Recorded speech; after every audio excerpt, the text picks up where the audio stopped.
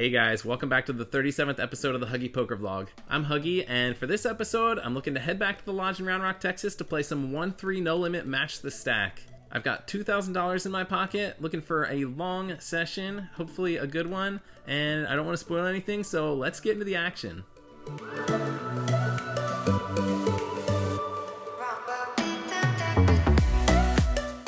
We get seated at a 1-2 table while waiting for a seat at the 1-3 game. It takes about 25 minutes before we get anything playable. That's when we pick up pocket jacks on the button. There's one early position limp and everyone else folds to the hijack, who makes it $10. The cutoff folds and I 3-bet to 35 in position. The limper cold calls and the original raiser folds. The flop comes down 8 king 8 rainbow. It checks to us and I should probably bet here to be honest, but at the time I can't recall why I decided to check back. The turn brings the 7 of diamonds and our opponent checks to us again, and given his passive line, I'm happy to make a delayed c-bet now for $30. He folds and we take it down. 10 minutes later, the under the gun player straddles for 5, and an early position player who I haven't seen raise much at all makes a pretty big raise to $25. It then folds to the hijack, who jams for 49 total. Everyone else folds back to us in the big blind, and we look down at ace jack off. It's one of the only 2 playable hands we've had in the past 45 minutes, but given the action, I don't expect we're ahead here. I muck our hand pretty quickly, and the original raiser makes the call. They always hit. Oh. They both had ace high. Yeah. Both opponents are hesitant to show their hands, implying they both missed the board, but eventually the original raiser flips up ace king, and we see that our fold was good. Just a few hands later, we pick up pocket 4s in the hijack. It folds to the player on our right, a friendly guy I've been chatting with who watches the vlog, and he raises it up to $15. I call so we can go set mining, one of the blinds calls, and we go 3 ways to the flop. It comes down jack high with a pair of 6s. Both players check to us, and given that the player on our right raised pre-flop, then checked the flop, it's possible our pair is good. I bet out for $25, hoping to take it down. The first player folds, but the player on our right calls, so we're heads up now. The turn brings the king of diamonds, completing the flush. If we weren't behind on the flop already, I'm pretty sure we are now. I imagine he's either got a bigger pair that didn't want to bet on the flop, or else an ace-king type hand that just hit the turn. We get checked to again, and I easily check this one back here, intending to give up. That is, until the river brings a miracle offsuit 4, giving us a boat. Our opponent leads for half pot, $50. We just made our hand, we're really only losing to jacks full or kings full, and I doubt a pair of kings are checking on this flop, so I feel like a raise is in order. I make it $150. He only takes about 5 seconds before pushing all in, and I've got a feeling we just ran into jacks full given the action.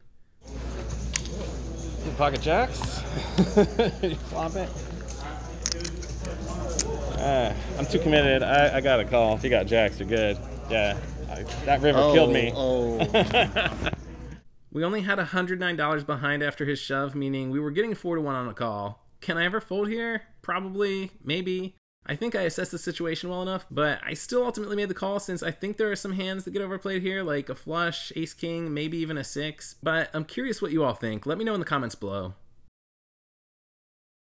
Finally, we get moved to the 1-3 game. Hopefully we have a little better luck over here. 20 minutes in, we pick up pocket 4s again. Let's hope this one goes better. We're sitting in the hijack, and there's just a big blind in this hand, no small blind. The under the gun player straddles for $6, and it folds to the middle position player on our right, who raises to 20. Like I said, we've got pocket 4s again, and I call once again to go set mining. We see 2 more calls, and the 4 of us head to the flop. And it's a pretty good one, or so I hope, as it comes down at king of 4-8 with 2 spades. It checks to the player on our right, who c-bets for half pot, $40. I don't really want to slow play here and get bitten by the flush draw on the board, especially with 2 players stacked behind us, so I opt to raise right away, making it $160. The other 2 players fold, and it's back on the original better. After quite a bit of thinking, we eventually get a call. The turn most likely shouldn't change anything when it brings the 5 of hearts. Our opponent checks to us now, and I overbet the pot, pushing all in for $476. He thinks for a good minute or so, asks out loud if we flop to set, which lets me know that our hand is good, but eventually, he does find a call. The river brings the queen of diamonds, and I show our hand. Thankfully, our set of 4s held up this time. Awesome. Thank you.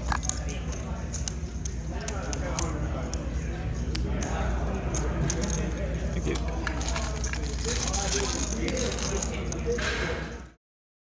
15 minutes later, I straddle under the gun for $6, and we pick up ace-queen offsuit. We see an early position raise to 20 followed by a call. It folds to us and I 3-bet up to $80. Both players call, so we've got 3 to the flop. The flop comes down 7-9-3 with 2 diamonds, so we miss completely, unfortunately.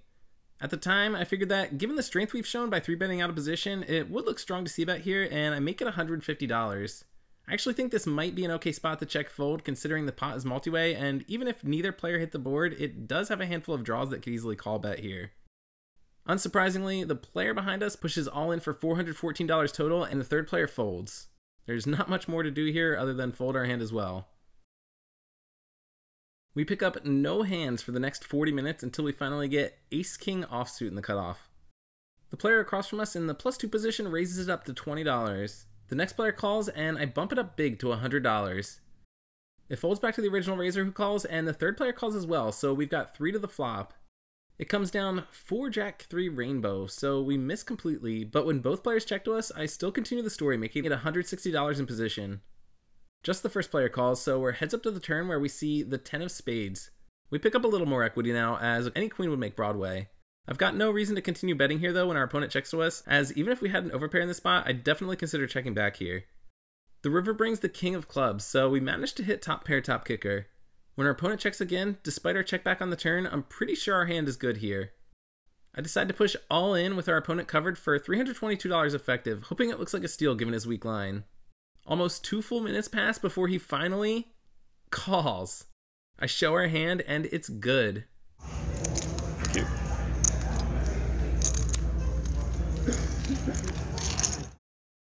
Three hands later, this is the one you've been waiting for. We've got pocket kings in the +2 position. The first 2 players fold and the player on our right limps in for $3. We're obviously raising it up here and I bump it up to 20. It folds to the hijack who 3-bets to 70. What a spot to be in. Everyone folds back to the limper who cold calls the 3-bet. There's no way we're not coming back over the top here, and after thinking on a bet size, I decided on $325 given the amount of interest. The hijack finds a call, and that apparently encourages the guy on our right to join as well, as he quickly puts in the chips to call. So we've got a massive $979 pot with kings, and we haven't even gotten to the flop yet. The flop comes down 4-7 queen with 2 clubs. Honestly, I'm not thrilled about the queen on the flop. With the hijack 3-betting pre-flop, then calling our large 4-bet, I think there's a chance we could be up against queens that just flopped a set. When the first player checks to us, I decide to put out a smallish bet, making it $250 to see where we're at. Thankfully, it does not take long for the hijack to fold, and I feel a lot more comfortable about our holding. The player to our right, who originally limped in, thinks for a good minute or so before eventually pushing all in for $701 total.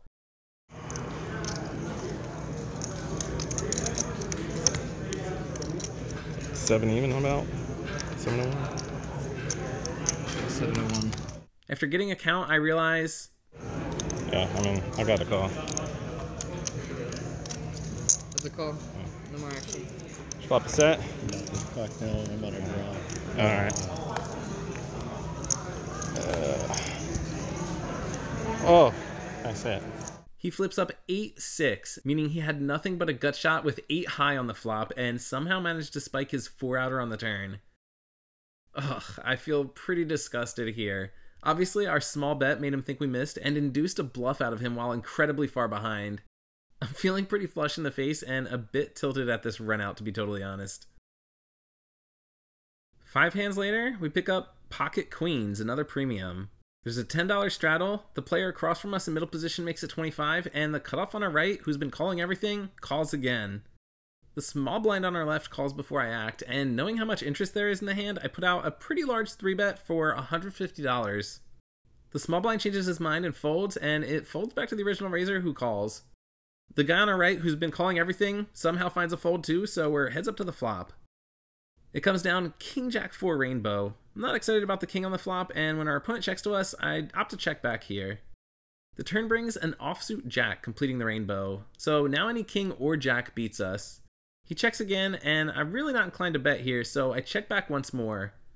We see a total brick in the form of a 5 on the river, and our opponent makes a small lead for $75. It's such a small bet, and we've got a big hand. I've got a call here, and our opponent flips up king-queen for top pair on the flop. Not excited to see that we're losing this one, but we did lose the minimum post-flop, thankfully. The very next hand, it folds to the player on the right who raises to $15, and we've got Queen 5 suited in the cutoff. Not a great hand, but now that we know how much he overplays his hands, I call looking to hit something big. The button folds, and the small blind 3-bets to 50. It folds back to the player on the right who calls, and we've got ourselves in an awkward spot now with a hand I should have just folded in the first place. But we've got position, and we're getting good price, so screw it. I join along to see a flop. The flop comes down deuce, king, queen with 1 club, so we flop second pair with a backdoor flush draw. The small blind leads out for $80. The player on our right calls, and I'm not worried about him so much as the small blind. However, we've got second pair, and I expected to see a c-bet regardless of whether our opponent hit the flop, so I call once to see more of the story. The turn brings the ace of clubs, another overcard to our pair, but it does give us the nut flush draw to go along with it. And now both players check to us. I doubt our hand is good, but given the weak line here, we could try to pick up the pot. Even if we're called, we've obviously got a pretty good number of outs. With that, I push all in for basically a pot-sized bet, $387. The small blind folds immediately, and now the hijack on our right goes into the tank. He thinks for about 2 full minutes, and finally, calls. Oh boy, we're gonna need some help, unless he's got 8 high again. The river bricks out with an offsuit 8, and... I got a queen. English is no unacceptable language. Same. It turns out he's got a bigger pair with his king and the other flush draw on the board. Honestly, I'm surprised it took him as long as it did to call, given the flush draw that he had to go with his pair. Either way, we just got stacked. I rebuy for the last $1,000 in my pocket with the idea that I want to have as close to as many chips as the guy on my right as possible. We pick up a few small pots, but nothing really noteworthy. We win about $75 with an ace rag hand that hit a flush, $80 with the jack-9 hand in the blinds that turned into 2-pair, and $50 with the jiggities once. Overall, I'm playing a pretty aggressive game, and I've just been waiting to get played back at when we have a legitimate hand. And that's pretty much what happens in the last interesting hand, which comes a few hands later when we straddle for $6 under the gun. The +1 player limps in, and the +2 player raises to 35. We look down and see the jiggities for the second time, just 2 hands since we had it before. The button and the big blind on the right both call the $35 raise, and now it's on us. We're definitely 3-betting here with all the interest in the hand, and given that we'll be out of position to most of the field, I decide on a pretty large bet, making it $250. It folds back to the original raiser, who 4-bets, making it $600 total. Everyone else folds, even the guy on our right, and now we're in a tough spot. It's either shove or fold here with our stack. On the one hand, I haven't seen this guy get out of line, but on the other hand, I've also been pretty aggressive since rebuying, and I've been anticipating getting played back at. We could be up against an ace-king or ace-queen type hand just as well as we could be up against a bigger pair. After thinking it through, I decide to go for it, jamming our stack into the middle of the pot. We get called quickly, and... What's a Yelms? Yelms? What? We flop a set. Like, maybe not. And our opponent immediately flips over pocket kings for a better set. Oh, wow. That's it. Wow. 10, 11, 12, 13, 14. All right, yeah, he's got me. That's it. Man, that was a pretty bad session. You know, in terms of the results, not very happy with how that one went. I feel like the play wasn't necessarily bad, except for, you know, maybe 1 or 2 spots, but we just kind of ran into it over and over again. We lost with set under set twice, all in both times. Granted, one of them was all in pre-flop, but to hit a set and then for it to not be good is pretty unfortunate.